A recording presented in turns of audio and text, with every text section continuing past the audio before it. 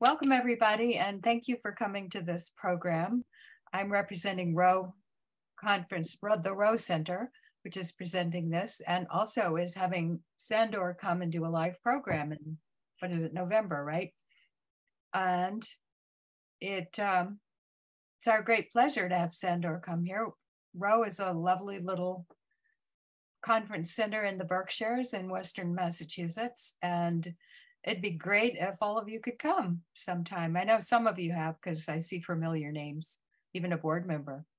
So anyway, it's great to have Sandor here. I'll tell you a little bit about him. His books, Wild Fermentation and The Art of Fermentation, both won the James Beard Award, have helped catalyze a broad revival of the fermentation arts. A self-taught experimentalist, I assume you haven't really blown anything up yet, who lives in rural Tennessee. Sandor was honored in 2014 with the Craig Claiborne Lifetime Achievement Award from Southern Foodways Alliance. His most recent book is Sandor Katz's Fermentation Journeys, Recipes, Techniques, and Traditions from around the world. So I will turn it over to you, Sandor. Okay, well, thank you so much for that introduction, and thank you to the people from as far as Australia who are joining us, I'm going to talk about my personal fermentation journey, how I got interested in fermentation and how I got into this. I'm going to talk a little bit about my book, Fermentation Journeys, and some of the foods and beverages that are in it. I'm going to talk a little bit about my upcoming class at the Row Center, which is called Fermentation Journeys. And in the course of that, I'll do a little bit of show and telling. And then, although, I mean, I definitely could go on and talk for our full hour or many hours about fermentation. It'll be more interesting for me and for you if it's a little bit more interactive. So, if you came here with any questions, if any questions come up for you in the course of my talk, write them into the chat. And if there's a lot of questions, we might not get to everybody's, but if something piques your interest, or if you came with a question, please ask it, and we will get to as many of the questions as we possibly can. So, well, my fermentation journey, I grew up eating certain products of fermentation, like almost every person in almost every part of the world. The particular fermented food that that I was really drawn to as a kid was pickles. And I grew up in New York City. All of my grandparents were immigrants from Eastern Europe. The kinds of pickles that we were eating were the Eastern European style pickles that are widely available in New York. I had no idea how they were made. I just knew that I loved them, and I had a reputation in my family for being the one who would eat all the pickles in the pickle jar. And but I noticed even as a kid that not all pickles tasted the same, and that I didn't like all pickles as much as I loved the pickles that we were eating. And what I later came to understand is that the pickles that we were eating were made by fermenting cucumbers in a brine. In this style of pickles, typically no vinegar is added, and the acidification comes from fermentation based on lactic acid bacteria that are always on the cucumbers, and they acidify it, and meanwhile it's in a saltwater brine solution, generally with lots of garlic and dill and sometimes other seasonings. So anyway, I was drawn to this flavor. We also, had a lot of yogurt in our refrigerator and ate a lot of yogurt. So I was drawn to flavors of fermentation, but I wasn't really thinking about fermentation. And I wasn't watching anybody, a grandparent or anything, who was fermenting anything. Then fast forward, I'm in my mid 20s. I spent a couple of years following a macrobiotic diet, and macrobiotics places an emphasis on the digestive benefit of pickles and other kinds of live ferments. And, I started noticing that these pickles that I had been eating and loving my entire life, whenever I would eat them, I could feel the salivary glands under my tongue squirting out saliva. And I really began to associate these foods with getting my digestive juices flowing, and also started, getting a little bit of a sense of, probiotics and, the ways in which bacteria can potentially improve digestion and improve immune function. But I was still living in New York City. I was eating fermented foods more regularly, but I still wasn't making them myself. And, the change in my life that was the catalyst for investigating how to ferment things myself is that I moved from New York City to rural Tennessee about 30 years ago, and I still live here. And I started gardening. And that first year that I was gardening, I was such a naive city kid that it had never even occurred to me that in a garden, all of the radishes would be ready at about the same time. All the cabbages would be ready at about the same time. So the first year that I was gardening and we had a nice row of cabbages, I decided I should learn how to make sauerkraut. I knew sauerkraut had something to do with preserving cabbage. I knew that I loved it. And, I looked in the joy of cooking and I learned how to make sauerkraut from the joy of cooking. It was deceptively simple. You shred vegetables, salt them, season them if you like, pound them or squeeze them a little bit, pack them tightly into a vessel and wait. And that first batch was so delicious that it just inspired me to start playing around, adding different kinds of vegetables, seasoning it in different ways, experimenting with length of fermentation and levels of salt and all the different variables. And then I started playing around with yogurt making country wines. And before too long, I was just completely obsessed and, looking in, cookbooks of, every kind of cuisine, trying to find examples of fermentation and learn how to make them. And that led me into some teaching, and that led me into first writing a small booklet that I self-published, and then that led me to writing Wild Fermentation, and that led me to a book tour, and then my book tour really never ended. I started in the summer of 2003 when Wild Fermentation was published, and I've sort of my life has become the life of an itinerant fermentation educator, and I've taught about fermentation in almost all of the states of the US, in most of the provinces of Canada, and in about 30 other countries of the world. And, I have an incredible life that I couldn't have imagined for myself. But all these places that I go, I also learn about new fermented foods and beverages that I didn't know about. And so, for some years, I've had the idea that eventually I would write a book about foods and beverages that I was learning about in my travels. And the opportunity to do that came in 2020 when all my plans got canceled. And, that year I was supposed to go to Peru. I was supposed to go to Taiwan. I was supposed to go to Iceland. And, when all my plans, like everybody else's, got canceled, I spent the first pandemic year writing this book, Fermentation Journeys. And, it's stories from my travels, but really focused on foods. And, in lots of different regions of the world. And it's not only foods that I've learned about in my own travels, it's foods I've learned about from, immigrants and people from different places. So, it's a compendium of new information about fermented foods around the world. Fermentation is practiced everywhere. My thinking about this is that, the simple reality that microbiology has illuminated for us, that, all of our everything that we eat, all of the plants and all of the animal products that make up our food are populated by microorganisms. So there's a certain inevitability to microbial transformation of our food. And just as a practical matter, people in every different region of the world, developed techniques to work with the life forces on food that they didn't specifically know about. We've only really known about bacteria and other microorganisms for the past 150 years or so. and understood that fermentation was driven by microbial action. But people have been fermenting for at least 10,000 years, according to the archaeological record, and presumably much longer than that, because the earlier vessels weren't pottery shards that have stuck around, but rather,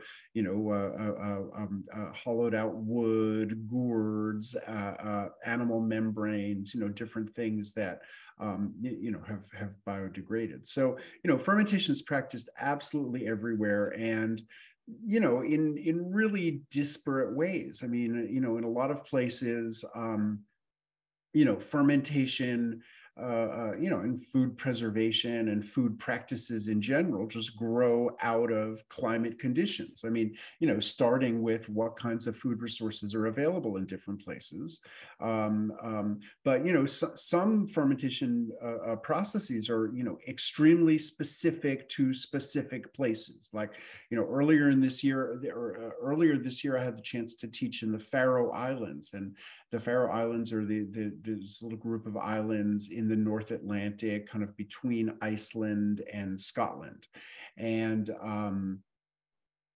in the Faroe Islands, they have a technique for fermenting the legs of sheep, which is really sort of contrary to a lot of the ideas that I had about fermenting meat, and is sort of unique to the climate in that particular place. And basically, they do nothing.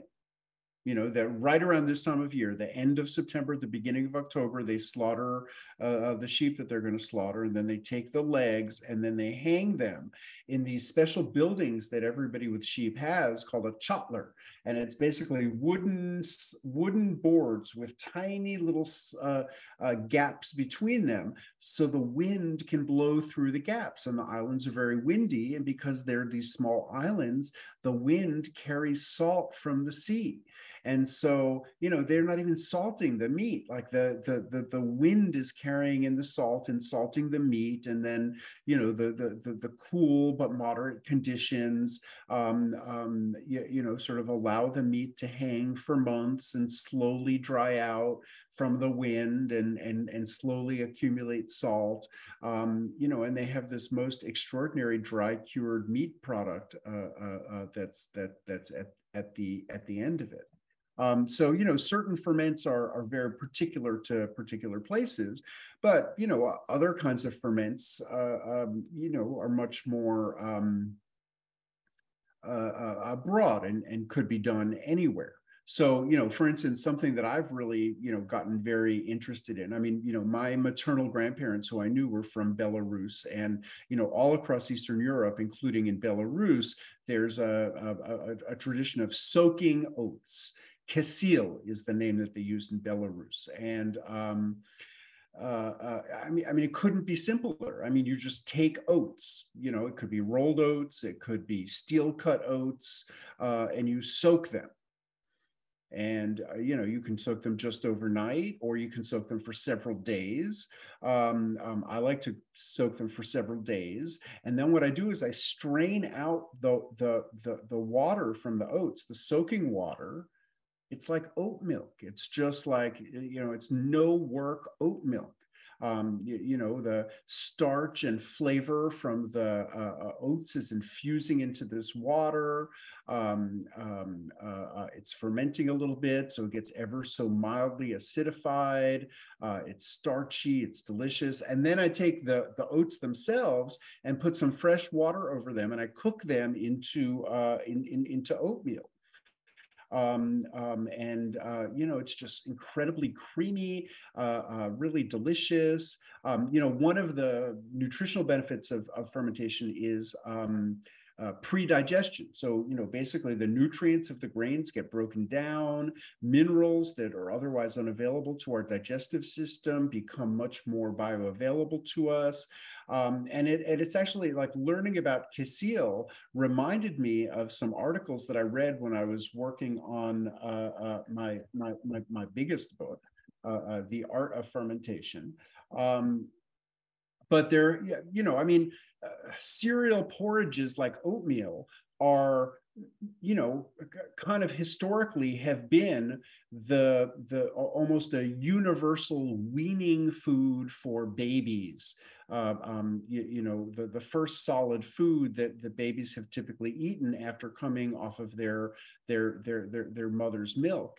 And there have been all these interesting studies showing much, higher levels of infant survival for infants who are weaned off of their mothers with fermented cereal porridges as opposed to non-fermented cereal porridges. And there's basically two reasons. One is the greater nutrient bioavailability. So the kids are getting, fuller, better nutrition from the porridges, but also because of the acidification, there's less possibility of, salmonella or other kinds of food poisoning. So there's just like less diarrhea and less illness among the infants. So anyway, casil is an example of something that just like couldn't be easier. Like the only step of the fermentation is you soak the oats. Let me talk a little bit about the course that I'm going to be giving at Roe. So it's the weekend of I think November 18th and 18th to 20th. It's the Friday to Sunday before Thanksgiving. So, we'll be making and trying casil. We'll be making some injera. We'll be making miju, which is a Chinese style of rice alcohol. We'll be making pao tsai, which I'm about to show you and talk about, which is a Chinese style of fermenting vegetables. We'll make some beetroot kvass, which is a Ukrainian ferment. It's a beverage based on fermenting beets. We'll make tepache, which is a Mexican, lightly fermented soft drink made from pineapple skins. And we'll be making some nem, which is a Thai style of fermenting pork ribs in a paste of rice and garlic and salt, which is just so incredibly delicious. Let me talk a little bit about pao tsai and my trip to China.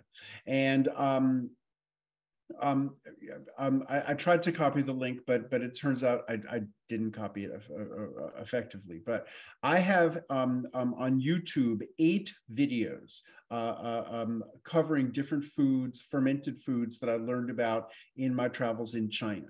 And the series is called People's Republic of Fermentation. And if you search, either on Google or on YouTube for People's Republic of Fermentation, you'll find this sort of series of, it's about 8 roughly 10-minute episodes, each one covering a different fermented food or beverage. So definitely check them out. One of them is about pao tsai. The story of how, I met this woman, Mrs. Ding, who gave me my first lesson in pao tsai making, and whose recipe I've been following in the pao tsai that I've been making, is kind of amusing. And I arrived in China in Chengdu, the capital of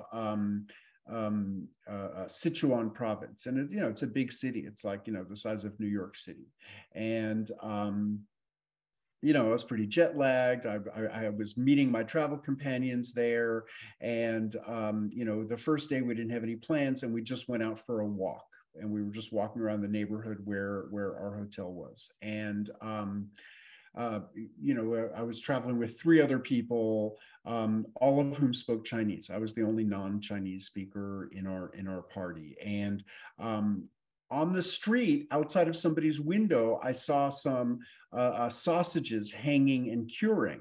And I whipped out my phone and I started taking pictures of them. But the woman whose sausages they were saw me taking photos and then came outside. And then, then we had a long conversation with her, told her about what we were doing. When she heard that we were interested in pickles, she invited us in and she served us a most incredible lunch. And then she sent us to the market with her husband to buy vegetables. And then she gave us a pickling lesson, and she showed us her pickling crock and sort of, explained to us her method. And, what's really distinctive about this Poutsai method is, you make a brine and then it's a perpetual brine. So, the brine has a relatively low salt content, and you start it with a little bit of sugar. And then you put some seasonings in, chili peppers, Sichuan peppercorns. Let's see, what else do I have in here? I have the black cardamom.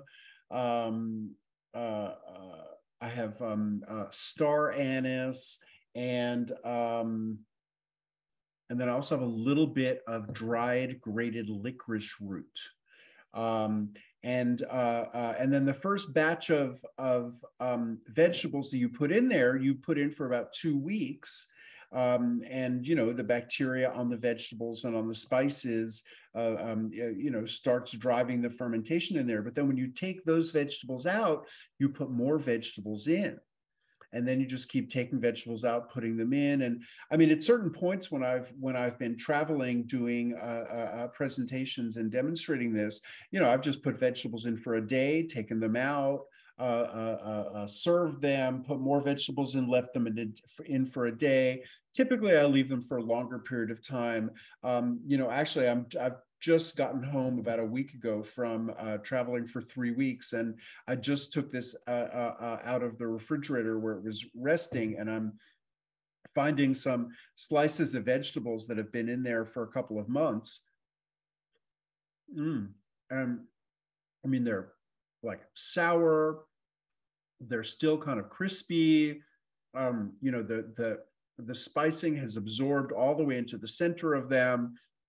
But you just pull those veggies out, and then you put more veggies in. And so I just dug up some of the early daikon radishes in my garden. These are beautiful purple daikons, and I'm just gonna put these into the Poutsai, and then sometime in the coming days or week, I'll enjoy those vegetables pickled in the Poutsai.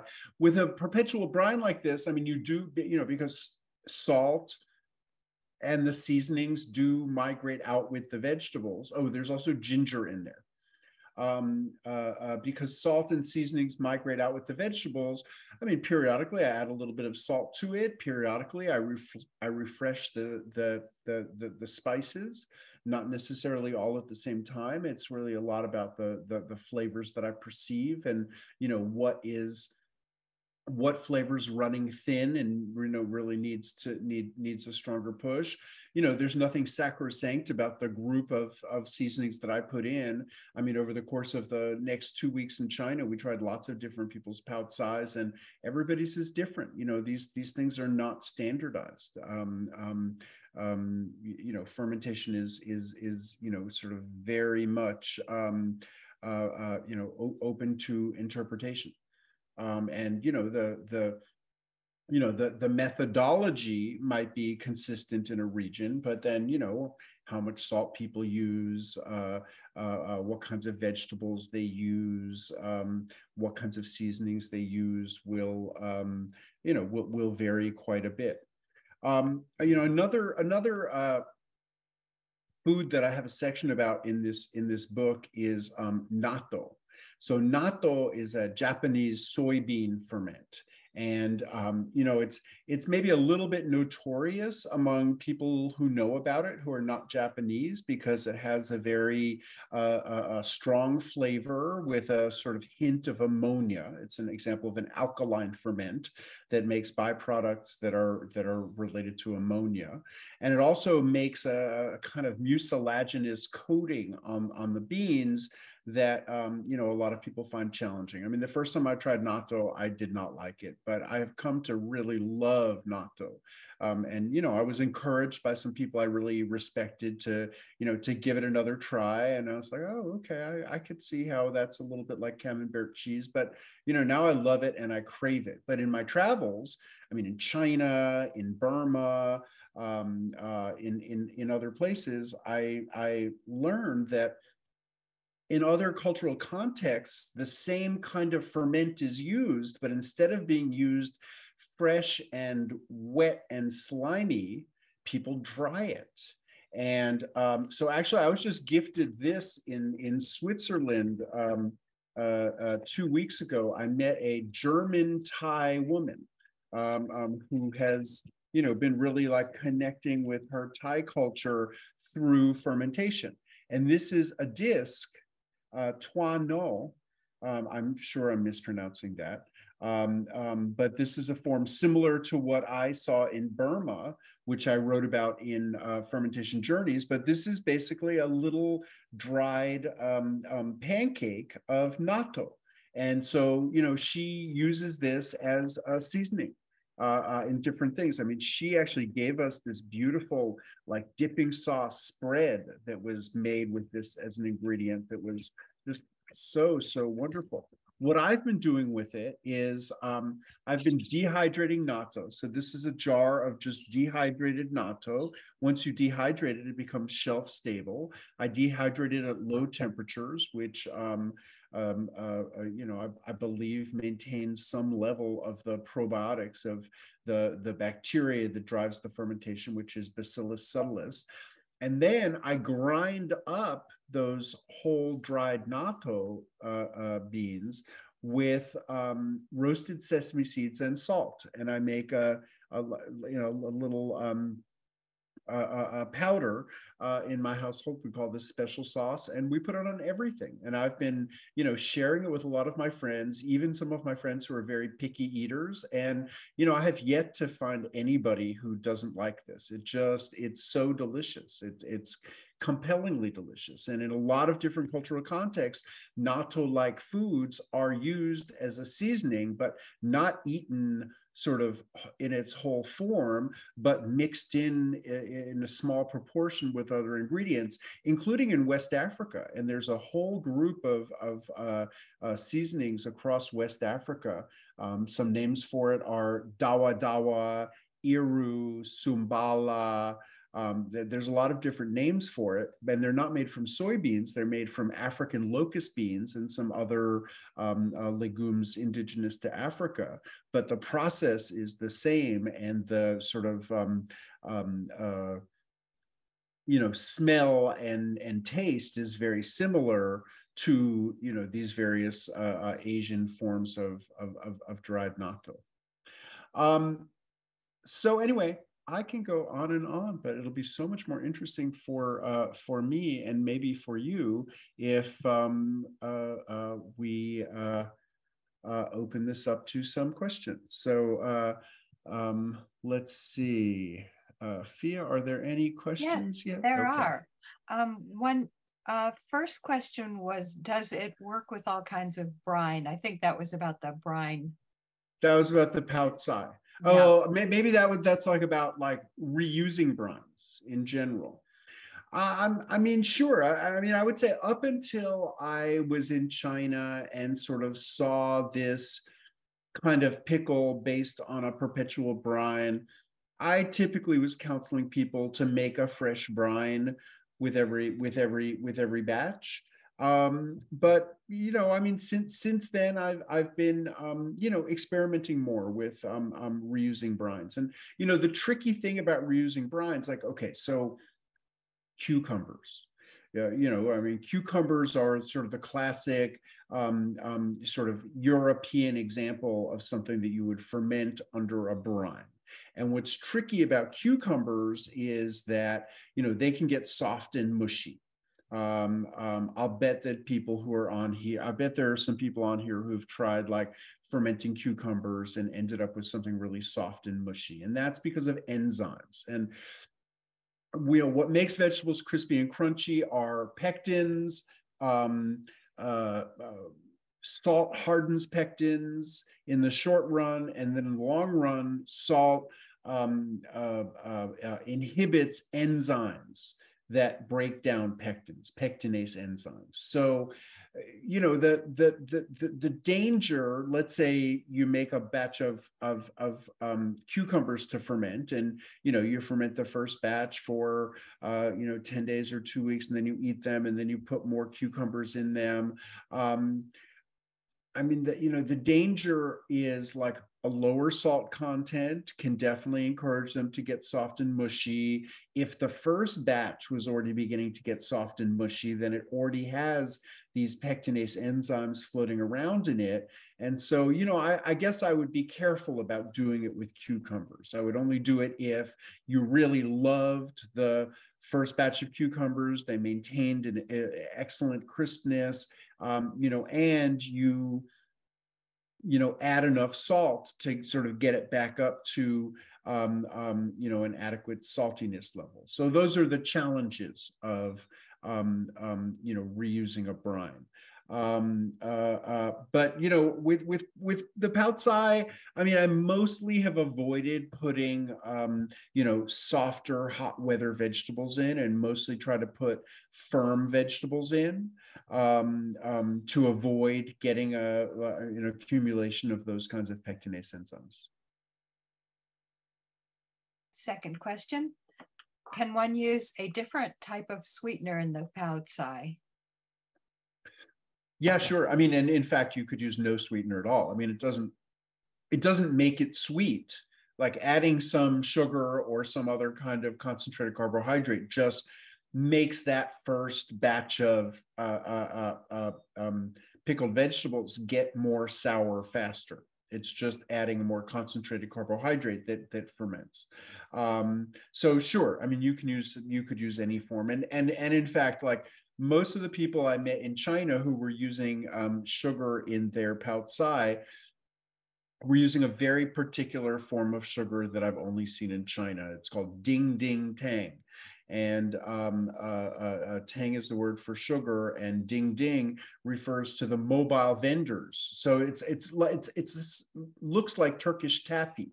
It's a malt-based sugar that sort of cooked down, until it's sort of like stretchy, and it looks just like Turkish taffy. It's white, and the mobile vendors carry a chisel and a hammer. And ding ding refers to, they let people know they're walking through the neighborhood by dinging the chisel with the hammer. So I mean, it's one of these strange things. I mean, I never saw ding ding tang in a store or even in a market stall. The tradition is these mobile vendors that sort of walk around making a dinging noise with the chisel that they use to break off a piece of it. So that's what Mrs. Ding swears by. I brought a little bit of it home and started my first Poutsai with it, but it's not available in this country. Although you can buy malt-based sugars in this country, and in a lot of Asian stores, you could buy a jar of maltose, or in stores like natural food stores, sometimes you can buy a jar of barley malt, which is basically the same thing. Okay. What kind of foods do you flavor natto with? I'm wondering if that question means what do you use it on? I mean, anything savory. I mean, always on my eggs in the morning. This morning I had oatmeal. I put some in my oatmeal. I'm a savory oatmeal guy, so I put it with my. I wouldn't put it on, an ice cream sundae probably, unless I was having a savory ice cream sundae. But any kind of savory food. I mean, I literally put it on almost everything because it's so delicious. It's like I mean, it makes almost anything taste better. I certainly put it on sort of, rice or stir fries. I had pesto the other night. I put it on my pesto. It's very, versatile, umami, richening flavoring. Any more info on how acidification aids to reduce bacteria? that's what it does. Well, sure. I mean, acidification doesn't necessarily reduce all bacteria, but it narrows the range of what can grow. And it's just very convenient for us. Like, the reason why fermentation is so safe is that the the organisms that we associate with food poisoning and illness can't survive in an acidic environment. So, this is just what makes fermented foods so safe. And I know for people in our time who, have grown up their entire lives hearing about how dangerous bacteria are, and how important it is to avoid them. Sometimes it's very easy to just project that anxiety onto the idea of fermentation. I mean, I just remember so clearly at the first fermentation workshop I ever taught in 1998, where I was showing people how to make sauerkraut. This woman held up her jar of sauerkraut of the vegetables we just shredded and salted and packed into jars. And she just stared at it with this like extremely worried look on her face. And her question was, how can I be sure I have good bacteria growing in there and not some bad bacteria that might, make somebody sick or even kill somebody? And it's just so common for people to project all of the anxiety that they've been taught to have about bacteria onto the idea of fermentation. But the fact is, fermentation makes food safer. And the reason is that let's say we had some vegetables, let's say on my daikon radishes here, there were some cells of salmonella or E. coli, or, something that could potentially make someone sick. And, of course, we read every year about, food poisoning outbreaks from raw vegetables. I mean, a few months ago, it was red onions. 1 year it was lettuce. 1 year it was tomatoes. Clearly there's the possibility of vegetables being exposed to bacteria that can potentially make people sick.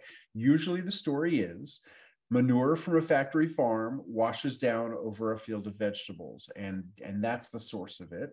We could imagine that it's also a failure of hygiene, like somebody handling the vegetables failing to wash their hands at some critical moment of hygienic intervention.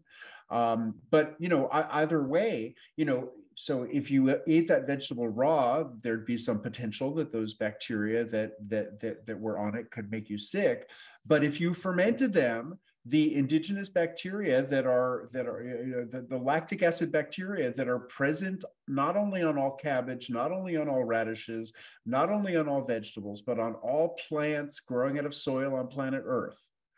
The lactic acid bacteria, once you get the vegetable submerged, will always dominate every single time. And it's because you get the vegetables submerged. And, on everything we eat, there's a multitude of organisms on them.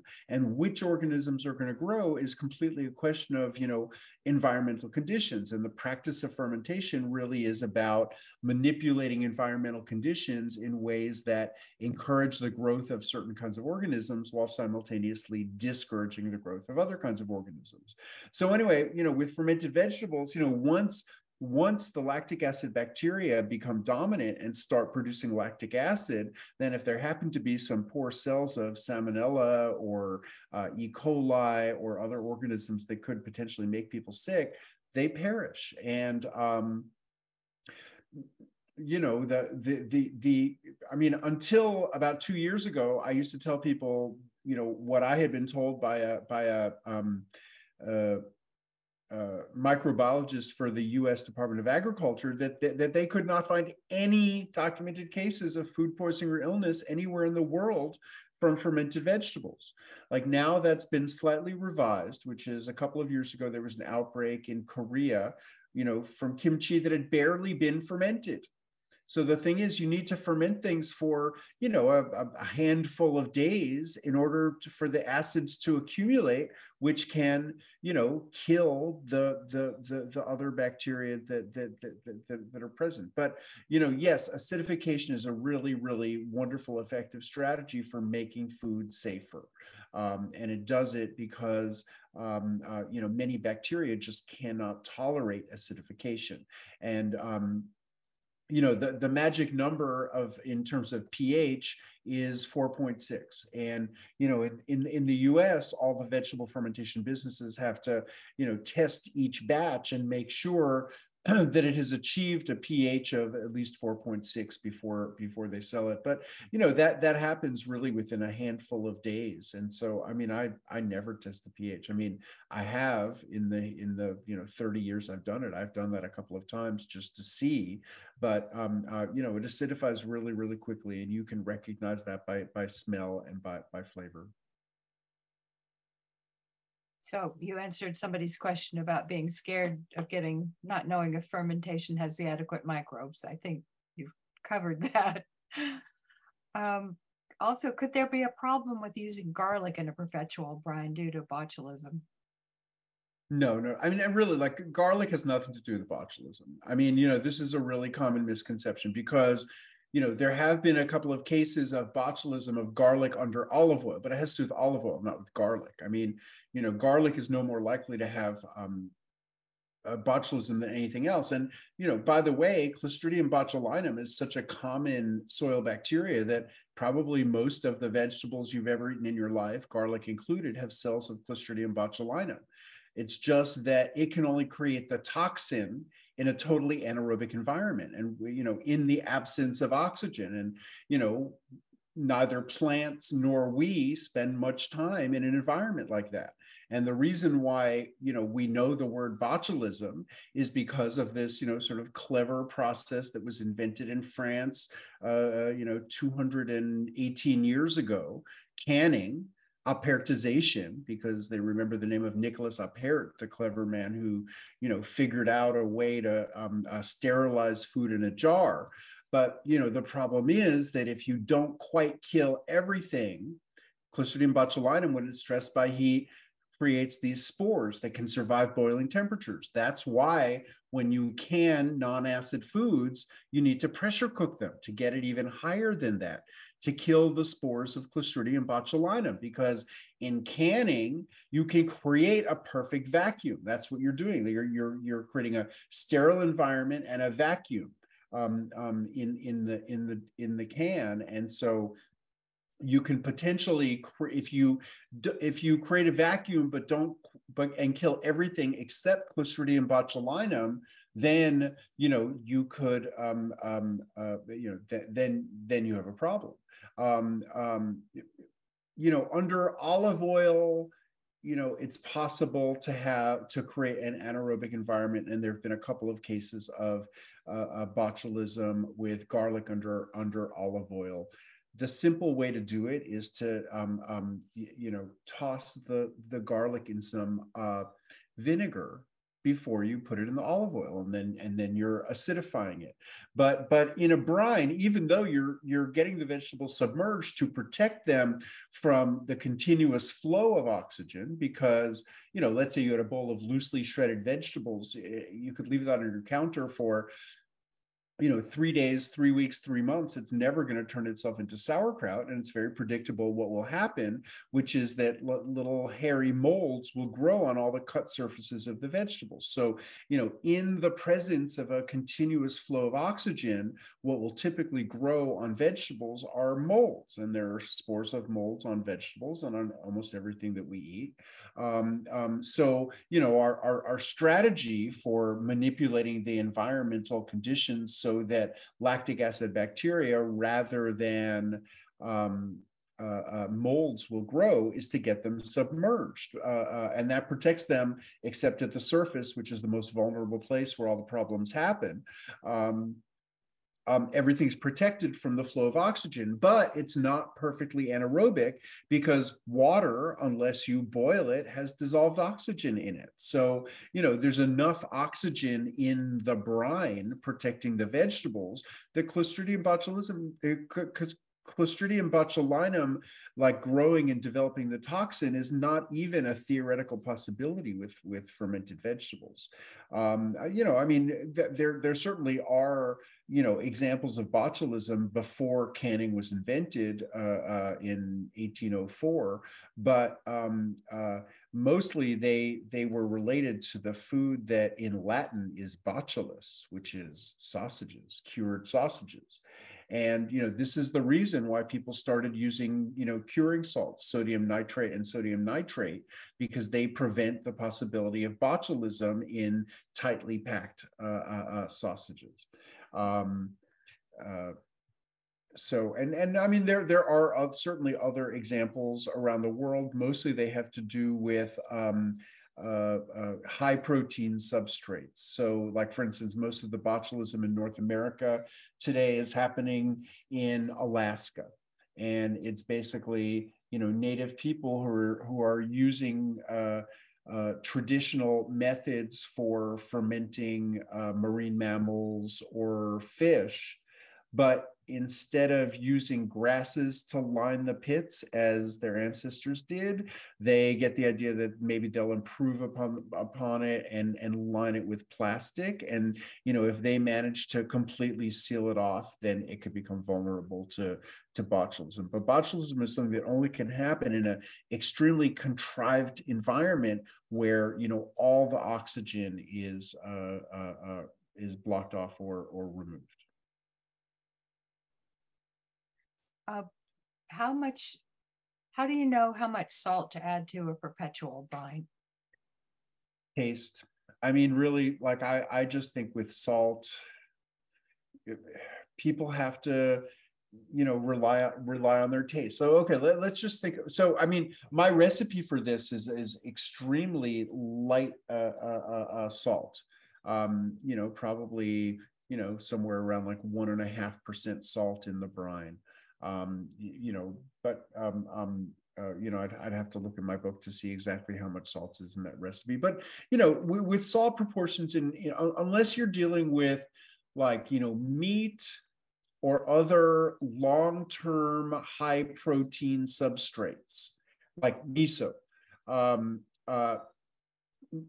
salt to taste, anything with fermenting vegetables, like, just don't take the proportion of salt in my book or in anybody else's book as, as a hard guideline. Salt is not absolutely necessary for safety. I mean, there definitely are traditions around the world, a couple of which I write about in this book, a couple of which I've written about in my earlier books, where people ferment without any salt at all. The biggest challenge of not using salt is texture of the vegetables, as I discussed with cucumbers. Without any salt, vegetables can get soft and mushy. In fact, there was a business in California that for 20 years was making salt-free krauts under the, what I would consider misguided notion that you get better probiotics without salt. It was called Rejuvenative Foods. It was out of Santa Cruz, California. I mean, I would say their kraut didn't taste very good because it had a soft, mushy texture, but they produced it for years without any safety problems. So, you don't absolutely need salt. Now, on the other hand, like, if you have grandparents who were making sauerkraut, who learned from their grandparents how to do it, you go back just a few generations, and this was an important survival food for people. So, if they were from a region of the world where they had plentiful access to cheap salt, they probably made it really, really salty because, if these are the last vegetables you're going to see for the next 6 months, you have an incentive to make it really salty because salt is a preservative in its own right, even without fermentation. So, a lot of the traditional methods use a lot of salt, but you don't have to use a lot of salt. So, this is almost the end of 200 liters. So, like, 55-gallon vessel that I have of mostly radishes and a few cabbages and some chili peppers. But it's exceedingly low salt, like probably less than 1% salt. So if it's 200 liters, that's 200 kilos of vegetables. That means I used less than 2 kilos of salt for it. So, but because, you know, I've learned through teaching workshops like how much variability there is to what amount of salt people find pleasant. And this is reflected in cookbooks. I mean, it's the rare cookbook that will tell you in their recipe for like lentil soup or you know, or a chicken dish, exactly how much salt to use. Like they'll say salt to taste, and you know, fermented vegetables don't have to be different from that. Like salt them to taste. Understand that the longer you want to preserve it for, and or the warmer the environment it'll be in, you might want to use more salt. But beyond that, if you're just making short-term batches that you're going to ferment for 10 days on your kitchen counter and then put it in your refrigerator, there's just no reason to use a lot of salt. You know, you can make a very low salt fermented vegetables, and you know, I like making them with lower salt because then I can eat more of them, and I really like them. And if they're very salty, then you know, I just want to have a very little bit of it. Okay. Here's a question. What recipe do you like best for Swiss chard? Whenever she makes it, it comes out tasting kind of muddy. Well, I'll tell you, I mean, to me, the part of Swiss chard that I love to ferment is the stalks. And I mean, you know, I mean, I don't mind leaving the leaves on, but you know, they'll really turn to almost nothing. It's this the stalk that you know, has this like beautiful firm texture that maintains well under fermentation. But you know, with Swiss chard, I mean, I tend to like mix it with other vegetables. So I mean, I wouldn't say that I have a specific recipe. You know, I would just say, you know, you know, Swiss chard stems, you know, with lots of garlic, and you can either do it as dry salting sauerkraut method or under a brine, and I think it's really delicious.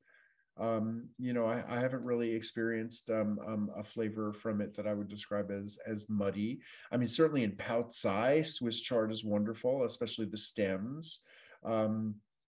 You know, any kind of like crispy stem. You know, I love to put celery in it. I love to, like, I grow the Chinese style of it's called stem lettuce, or sometimes in English we call it celtis. And you take the stem, it, you know, like once it stalks up, you cut off that stem and you peel the stem, and it's just got such a beautiful texture and mild flavor, and ferments really beautifully. Do you also have a recipe for a sweet relish, a fermented version of the American condiment? Well, I mean, the thing is, it's hard to ferment. If you ferment something sweet, it's not going to stay sweet. Like that's the limitation. Like, you know, vinegar pickles you can make very sweet. A vinegar relish you can make very sweet. But you know, where you have an active fermentation, you know, what's fermenting are carbohydrates in the vegetables, and if you add sugar to that, you know, that it'll just make it get more sour quickly. So, you know, what I would recommend if you want to make, you know, let's say, like, I mean, I've met people whose family tradition is sweet sauerkraut, but they ferment the cabbage just with salt, and then might mix sugar in when they serve it. So it'll be sweet. And you know, I mean, I'm not drawn to that at all. But I mean, I also do some vinegar pickling, and if I, you know, I sometimes like to have sweet slices of pickles, and you know, that's just something that lends itself much better to like a vinegar pickling method than a fermentation method, because in fermentation that sugar would become food for the microbes. Great. So on the subject of sugar, someone who is a diabetic wants to understand, wants to ferment a torshi, which Persian fruit chutney. Does the sugar disappear in the process? Well, okay. I mean, I haven't seen this particular recipe. You know, torshi is like a word that like appears in so many different cultures. I mean, really from like Bulgaria to Iran and beyond. But if it's I mean, sure. I mean, whether it will disappear depends on how long you ferment it. Fermentation is always a matter of degree. Most kombucha that you've been served is sweet, but if you ferment it long enough, all the sugar will be gone and it'll taste like vinegar, and it probably won't be that appealing to drink. So if this style of torshi that you want to make, I mean, if you've tried it before and it was sweet, there was still sugar in it, whether it was sugar that was added or sugar from the fruits. If it was not sweet anymore, then it means that the sugars all were metabolized into acids. In Wild Fermentation, my first book about fermentation, this is the 2016 revised edition, but I have a recipe for fruit kimchi, which is something that I learned about from a woman I met where I live in Tennessee, who had spent some time living in Korea. But when I make fruit kimchi, that's a very short-term ferment. I like to ferment it for only like 4 days or something, so I can get like all the contrasting flavors and the sweet fruit, the spices, the emerging sourness, the saltiness, get all those contrasts. But if I ferment it for like 10 days, all the sweetness is gone. And then it's just like intensely sour.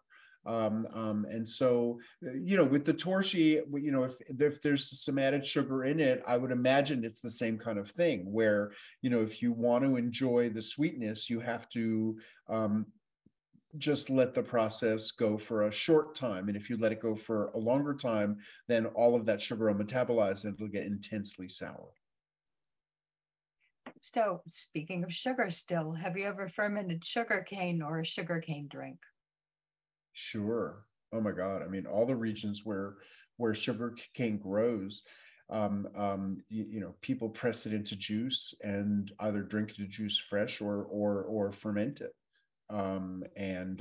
Sure. I mean, I don't live in a place where sugar cane grows, but in my youth in New York City, I used to buy at like Dominican markets, just like pieces of sugar cane and just like gnaw on them.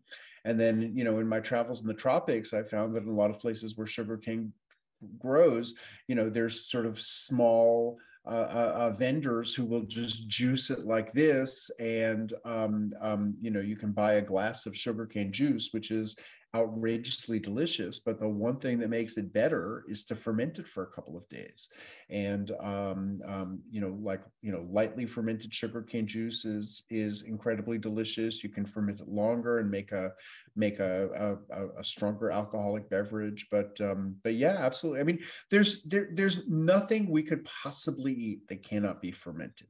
I mean, I haven't, personally fermented everything that there is, but, they're just conceptually like there's nothing we could possibly eat that cannot be fermented.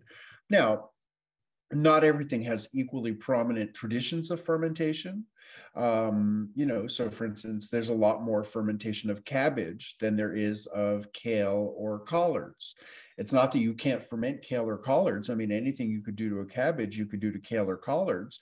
It's just that the dark green vegetables with a much higher chlorophyll content have a stronger flavor when they ferment. And, one of the great virtues of cabbage is it has a relatively mild flavor. I've met people who say, oh, my favorite vegetable to ferment is kale.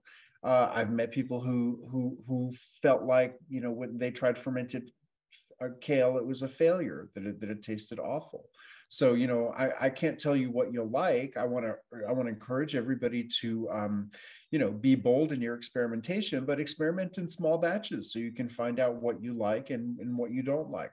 For me, I love kale as a small accent. So like, if something is, 80% cabbage or radish or something else, and 20% kale, it's lovely as a minor accent. But if it's pure kale, it's not that I hate it. It's just got a very strong flavor that I only want to eat a little bit of. And then, some things like, okay, zucchini. Everybody with a garden with more zucchini than they know what to do with wants to know if they can like ferment all their zucchini and eat it all year. And well, yes, you can ferment zucchini, but it has the same problem as cucumbers, which is it tends to get soft and mushy when it gets fermented. So you could ferment it for a very short time, and it can be delicious, and you could preserve it in the refrigerator if you wanted. But that's just not that practical for most people. So an example of a food with like very little tradition of fermentation would be avocados. But I've played around. I mean, I've like mushed avocados in with cabbage and sauerkraut. It's incredibly delicious. Like, there's no specific limitation on, that you couldn't incorporate avocados into something like that. We have reached the top of the hour, but I'm willing to keep on if you want to keep on. Yeah, sure. I Let's see. certainly What have is it? more questions. Okay, sure. Let's go 10 more minutes. Okay. A kind of important question probably is, how long can I keep an opened jar of kimchi or sauerkraut? I assume that's in the refrigerator. Yeah, I mean, it just depends. So here, my biggest advice would be, you know, once your jar gets to be halfway full, consolidate, unless you're going to just eat it quickly, put it in a smaller jar. Oxygen is the enemy of food preservation. When you have a little jelly in your fridge that gets a little mold on the surface, the same thing can happen with your sauerkraut if there's a lot of airspace in the jar. And so, the more you can like protect your food from oxygen, the longer you can eat it. I can tell you that I once had some 3-year-old kimchi that had never been in a refrigerator. It had just been in a cellar at Flack Family Farms in northern Vermont. I mean, in a mostly full jar, in acidic, salty food at refrigerator temperatures, there's no reason it wouldn't be fine in 5 years. I don't think there'd be any specific expiration on it. Any problem would really be sort of indicated by funky surface growth, or potentially over enough time, it could start to get a little bit soft, but that's very unlikely in the refrigerator. And what, for the dehydrated natto, what proportion natto, ground sesame, and salt do you use for your condiment? Oh, I vary it.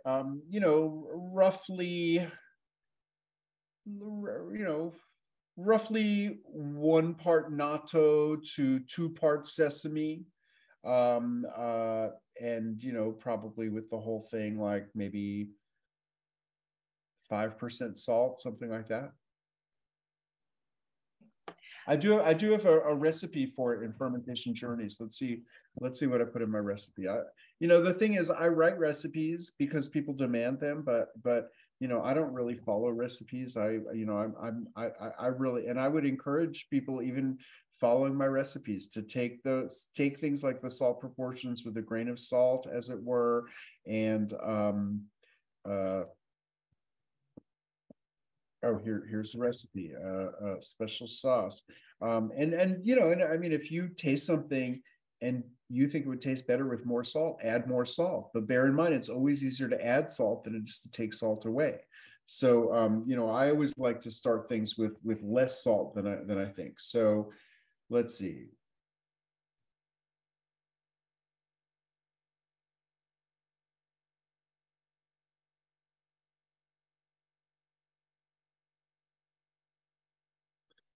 Yeah, so I have like 1 tablespoon of salt for about 3 cups of special sauce powder. So relatively small proportion of salt. Okay, and speaking of salt, someone says, my kimchi turned out too salty. Any tips to correct it without rinsing it off? Well, that's it, rinsing it off. I mean, or diluting it, I mean, adding more vegetables to it. I mean, that would be the best way other than rinsing it. And I mean, I get why they wouldn't want to rinse their kimchi, because you'll rinse away all the spice paste and all the spices. But I mean, I would say that the best way to deal with that would just be chop up some more vegetables and add more vegetables to it to dilute the salt. I am fermenting beets and I can smell a chlorine bleachy smell. Do you know what that's about? And someone else said they get that too. From beets. Interesting. I've never experienced that. I mean, maybe it's possible that some places are scrubbing root vegetables with some sort of a chlorine mix. I mean, maybe there's some sort of I wouldn't smell like chlorine if it was just like a byproduct of the fermentation. No, I'm stumped on that one. Sorry. Okay. Is there a way to increase lactic acid with some kind of substitute? With some kind of substitute for lactic acid? That's what they said. I don't know. I don't really know what that means. I mean, there's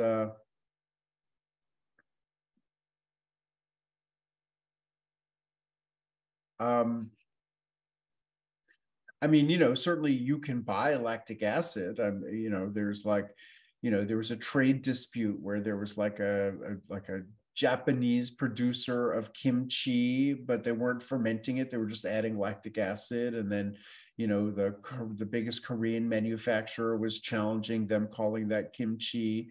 So sure, you could add lactic acid, that's, that you could buy to vegetables, but I don't know why you would want to.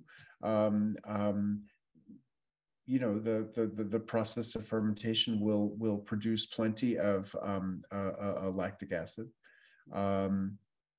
So yeah, I'm not sure I understand what they were getting at with that question. Yeah, the person said, I don't know, but the person with the beets picked the beets and used well water, the one with the chlorine smell. So I don't. Yeah, I don't know. I mean, here's one perspective on there can be a lot of different metabolic byproducts happening during fermentation. And, some of it is things that come from, within the vegetables. So, when you're fermenting like vegetables that have a sulfur content, you can get various sort of sulfuric byproducts, some of which, some people don't like, they associate them negatively. But you can get a range of metabolic byproducts, and maybe some of them smell a little bit like chlorine, but I can just say from my own experience, like I've fermented beets quite a bit, and I've never had a flavor like that linger. Like sometimes there can be sort of metabolic byproducts with volatiles that sort of are released and then pass. So sometimes you can have sort of a fleeting sort of aroma coming out of something that doesn't reflect the final taste. But I've just never personally experienced anything chlorine in the flavor of fermented beets. I wish I could put my finger on that.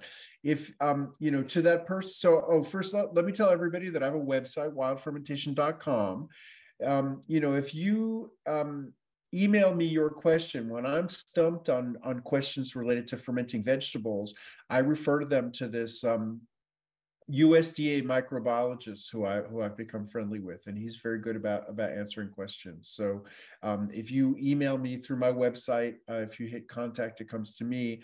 I will pass the question on to Dr. Fred Bright and see what perspectives he might have on it. Well, we've done our 10 more minutes. Okay. And of course, there are still more questions, but Well, fermentation is something that everybody has questions about. Fermentation is part of everybody's life, and most people are, just a step removed from, being directly familiar with the processes that produce foods and beverages that they eat. So, this is one of the reasons why I think people have been so receptive to my work, because there's just a lot of interest in fermentation, a lot of curiosity, and there's been a lot of mystification. And my mission is demystifying fermentation for people. And I thank you all for taking some time out of your busy days to share this time with me. And I want to encourage any of you who are interested to check out my new book, Fermentation Journeys. And, any of you who, are interested in spending a weekend fermenting with me at the Rowe Center, that's, coming up in about 6 weeks. And there's definitely still some spots available. And, we'll do some fermenting together. So thank you so much. yes, thank you everybody for coming, and thank you, Sandor, for agreeing to present. My pleasure. Been great. Okay, well, have a great night, everybody.